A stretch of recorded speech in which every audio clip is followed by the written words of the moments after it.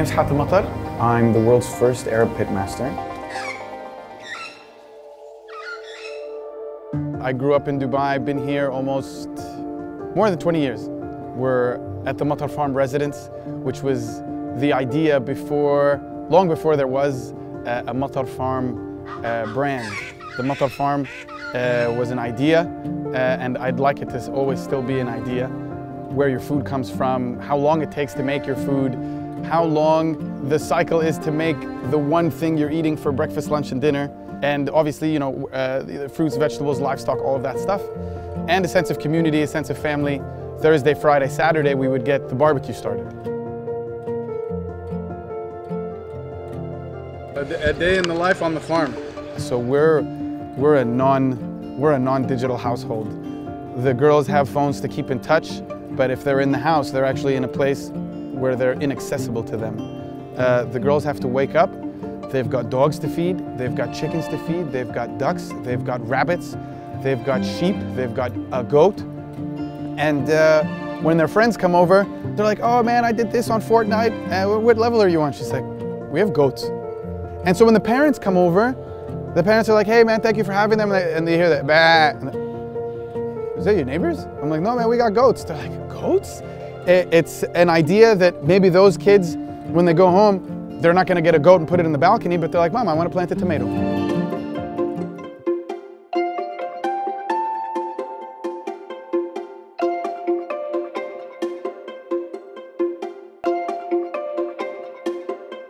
Can you believe it's been, what, 3 years now? Remember when the Time Out Awards were, and then I saw you there, yeah. And all you sold out, all your brisket, and I was doomed about it. Yeah.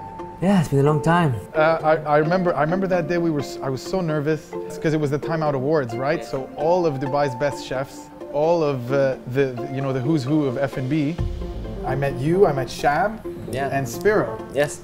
And then you're the only person that didn't get to have any. When we were at the farm, I was saying the evolution of the Mattar Farm.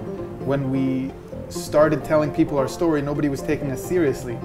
When we told people we were on the BB menu, they're like, sit down. Get this guy a coffee. It's a real pleasure, you know why? But like when we're also homegrown, right? Yeah. We just opened up, so 3 months before you. Yeah. And it took us a long journey to build this. So obviously it's 3 floors, the art gallery and all this. To support somebody who does homegrown things in the UAE was always our intention. Even just the concept of BBs and what we stand for and what we're here for. We're here for the community. Just because it said Mattar Farm brisket, and I appreciate you putting that it didn't say smoked brisket, It said Mattar Farm brisket. It was such a big deal for us. It was because you gave us a chance, really, so proud of it. Very good. Fantastic. Awesome. You never, under any circumstances, do you light a barbecue for one person or for a sandwich, right? So you light the barbecue, it's for a group of people, it was usually family, and then friends would come over, and I started smoking, which is completely different than grilling, by the way. What we call barbecue here in the Middle East is what people actually call grilling. So anything above 300 Fahrenheit is called grilling, high heat. Anything below that is typically low and slow barbecue, and that term comes from American cuisine. Barbecue is the kind of cuisine that you get your fire started, you prep your meat, and then once you've figured out temperature and you've set it there, you actually close the lid and you leave it for hours at a time. And I started that after a trip to Texas for my oil and gas job. I had brisket for the first time, and when I had it, I was like, where has this been all my life? You know what I mean? It's not something that existed here back in 2014. From how much I like brisket, I was actually buying frozen brisket from the place and flying back with it to Dubai. So obviously you get to Jamaica, and the customs guys, they wave you into the x-ray machine. And in the x-ray machine, there's this giant hunk of meat, and the guy's like, Salam alaikum, I'm like, alaikum salam. He's like, "Sh'andak in your suitcase?" And I'm like, meat. And he's like, well, you don't have meat at your house? Like, you can't get meat from the supermarket? So I'm like, it got so embarrassing every time I would fly back, and I was doing this monthly. Sometimes the guys would recognize me, you know what I mean? The guys would be like, Ah, Hattem, كيف الحال? I'm like, yeah, alhamdulillah. They're like, you got meat in your suitcase? I'm like, oh. So I started messing around with the barbecue and I got myself a smoker. I probably made triple-digit kilograms of horrible meat. All of my crew is always hungry. Tell the boys to come over. I'm experimenting on them, but they have no idea. Until eventually it got to the point where they're like, bro, that's not bad, you know? When it got to be not bad, more people started coming. And then when it got to be good, people that I didn't know started coming. Then when it got to be excellent, people started calling my work phone and saying, hello, is this Mattar Farm? I'm like, what? Like, because I'm thinking of the, people are thinking it's a brand, right? I'm like, no, this is Hattem Mattar. And I'm in the middle of a meeting or something, I'm presenting, I'm wearing a suit. And they're like, bro, we want to order barbecue. My cousin had it at your place the other day, and we'd like to order for next week. And I'm like, bro, we're not a place. You can come to the house, ahlan wa sahlan, but we're not a brand. So eventually we took it seriously enough. And I found wonderful partners that kind of believed in the dream, and off of just a handshake. So I went to Texas. I went to apprentice at Texas's oldest smokehouse. It was called Southside Market, 1882. They were a butcher shop first, and their brisket was always left over, and then they turned it into, obviously, what we know now as the gold medal of barbecue. When Brian Bracewell, God bless him, I told him if I named my first son Brian, it wouldn't be enough. Took me under his wing, taught me his secret recipe. Literally, I apprenticed with him for a summer, with him and his people. So you can imagine how nervous I was being this Arab guy in the middle of Texas, learning to do barbecue. Would they accept me? Would they think it was okay? But Wallah al-Azim, we had nothing in common but our love of barbecue. We're still friends to this day. We spent an entire summer together barbecuing, paddling the river, staying up at night exchanging stories, like, tell me a little bit about where you're from, tell me about your family. We figured out and we learned about each other over barbecue. I came back here with a feather in my cap. You know, Brian told me, you're ready, you're making good barbecue. And the first couple of times, obviously when you first put a brisket, because you're feeding actual people, I was always checking on it. And he's like, this is as good as my Texan accent gets.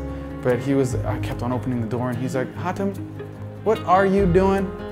And I'm like, I'm checking to see if it's cooking well. He's like, Hattem, if you're looking, you ain't cooking, baby. Close that door. He closed the door. So you set the brisket up, 18 hours later, you take it out.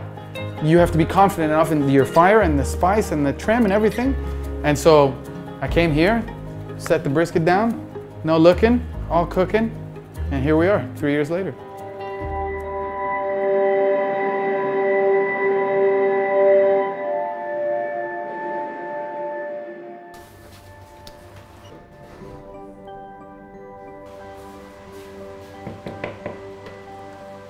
وجه ازيك عشان نشوفك. You know, Badia is the first vertical farm in the region. We set it up in downtown Dubai, and the idea is to have somebody like you or others to come in and visit it, and take the fresh crops and have it and eat it immediately. Wow, man, my God. It's still exciting. We're learning every day. You learn with the plants. Some plants like to germinate, some don't like to germinate. In a controlled environment, you control all the different inputs. By going from the irrigation, the time of irrigation, what's in the water, what's the nutritional formula, what's the humidity, what's the temperature, what is the carbon dioxide, what is the oxygen, what is the different light spectrums. Add all of this together, that becomes our formula, our IP. Yeah. And then here we've got the packing. So once the trays are taken off the system, we put them here on these rollers, and then we pack them into the boxes. And this is how the final product looks like. That's the first box over here. Ah, there it is. It says Jermaine. Okay, right, yeah. Right. Okay, this fantastic. is it. So this is how it goes to the customer, and it would last 1 week, 10 days, as long as they're watering it daily. This is what the seeds look like, صح؟ الأسود ده? Bravo, Ali. Right? Exactly. Yeah, you're definitely not kissing anybody after this. You know what I mean? Wow. Strong and mighty. Yeah, really. Man, thank you so much. Testing and exploring. Thank you so much. Great. Good to have you, man. Thank you, man, after All so right. long. I look forward to the Mattar Badia to the break. Yeah, to all the collaboration. Stuff to all the stuff that we're gonna do together.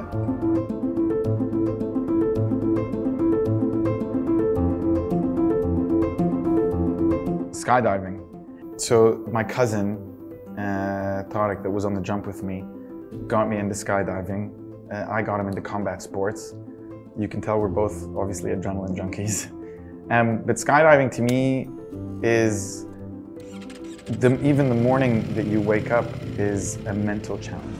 It's not physically taxing on the body for me yet because I'm not that good, but the mental challenge of waking up, actually going to sleep at night.